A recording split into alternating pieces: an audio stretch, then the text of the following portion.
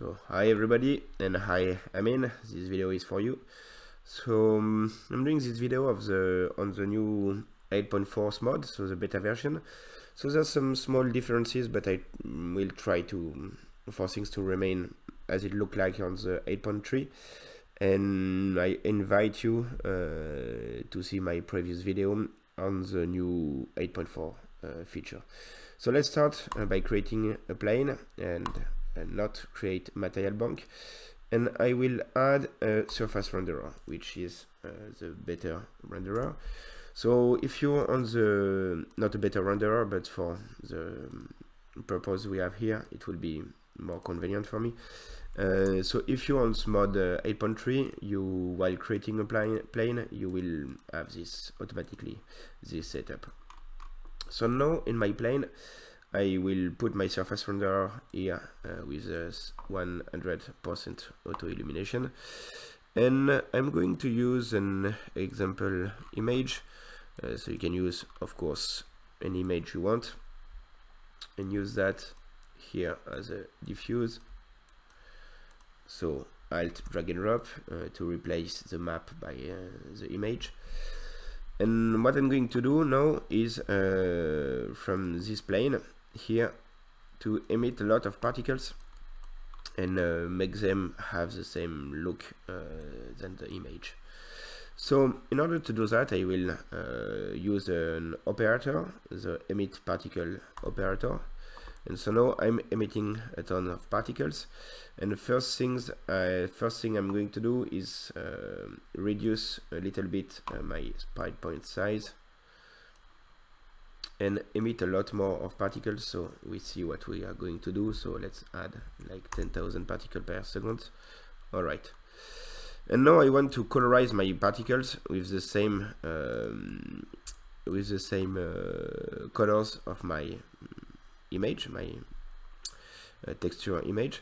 In order to do that, I will add an attribute colorize layer, and inside this colorize layer I will change the map that I will use to colorize my particles, and use the same map I used inside the surface renderer, which means this this image. And in order to do that, as I want my image to be exactly the same on my particle colorization and the one I'm displaying on the plane, I will do a share element, so right click share element. And so right now I have my reference here, my image, and I will use this image as a map for the particle. So now what you see is that it doesn't work very well. My particles are all green. That's because I'm right now coloring with my colorize layer my particle, which means that each one of my points here is now colorized with some kind of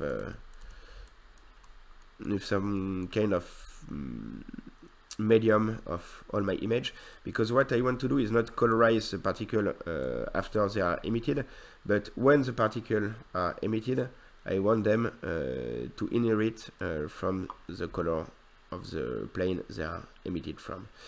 So now you see some little kind of bug, because my particle behind are displayed in front, so I'm some kind of strange thing going on here.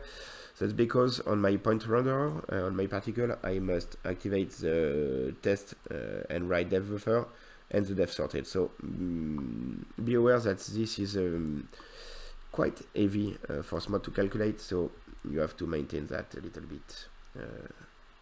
Be careful with it. So now what you can experience with the 2D sprite is a little issue. It's because my sprites are right now 2D image in a 3D space, and when I put a lot of 2D sprite, I can have some kind of Z-fight.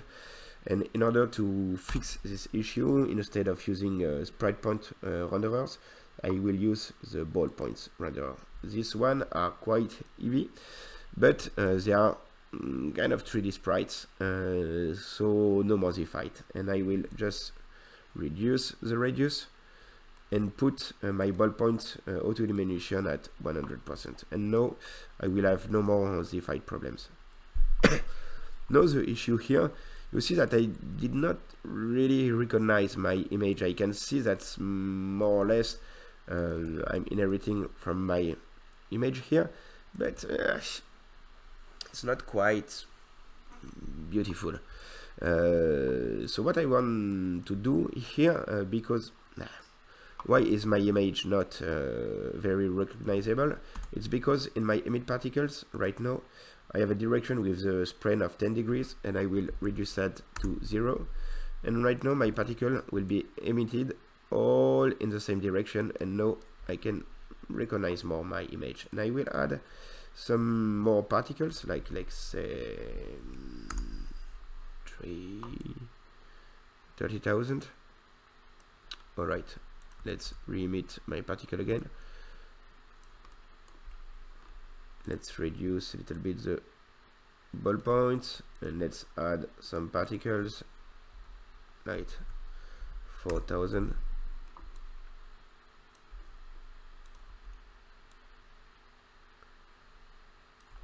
Alright, and now I recognize my image. But now I'm colorizing my particles, but because of the colorize layer modifier, I'm also colorizing my surface renderer. So what I can do if I want to colorize only my ballpoint is create a group on my ballpoint renderer, Control Shift G, and put my two modifiers, my emit particles and colorize layers, inside this group. And now when I reactivate my emit particles, well, my particles are right now colorized, but my surface renderer is unaffected, because right now my colorize layer modifier affects only my ballpoint renderer. So now I'm on the Smode 8.4 version. So in the 8.3 you have to create a group to put a modifier, chain of modifier on only one renderer, but on this version you can actually put that directly into the renderer. So this is for the 8.4 version. It still doesn't work in the 8.3, so let's leave it as it is on the 8.3 version. So let's animate some of these parameters into my timeline. So first my emission parameters. So let's say that between 0 and 2 seconds I'm shifting from emitting 0 particles to 4,000 particles per second. And let's augment a little bit the life durations, like 20 seconds. And now I will start by emitting particles with no speed. Alright, so 0. So start emitting particle with no speed, and after a few seconds it will actually accelerate up to let's say 0.2. Alright, and now what I want to do is when I have my complete system like that, what I want to do is to reproduce entirely the effect you showed me, is to add some noise. So I will add a position noise like that. Alright, okay, let's put the position noise after emitting the particles. Alright, and let's reduce a little bit the strength of the position noise and the scale. Alright, now what I want to do also is that my noise, my position noise, has an effect only when the particles already lived a little bit. So what I want to do is when the plane is emitting particles, I don't want this kind of perturbation at the beginning of the life of my particles. So what I'm going to do now is use a mask over the position noise, function mask, like that. In this function mask I will use not texture coordinates but the age of the particles. And now into the function I will change from parametric to custom and say no modification on the beginning and lot of modification after a little bit while, like that. Alright, now what I have now with this function mask is when my particle is first created, there's no position noise.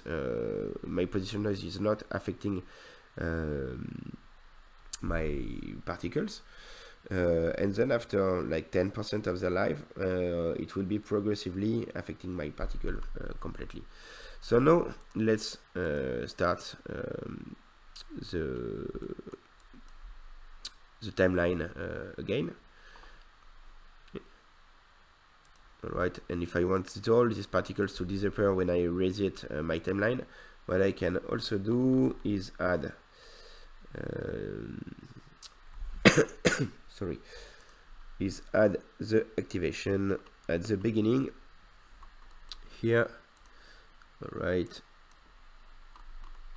let's say on the first frames. Okay, and let's see if that works. Alright, of course if it doesn't, so let's select this, the opposite.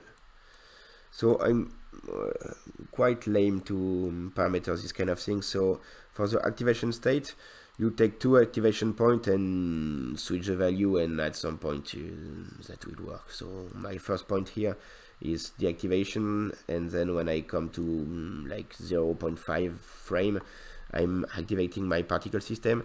So the use of that is only when you're already far into your timeline. If you reset your timeline, then you deactivate all your particles. Alright, so now let's play the timeline. So now I'm emitting particles that progressively will accelerate, and as they gain some age, they will start to distort. So of course this will need a lot of fine-tuning, and there's a lot of different way of doing that effect, but here you have first Canva to start your composition. And of course, if any one of you wants this composition, then I can send it to them. Alright, so that's all for today, and have a nice rest of your day.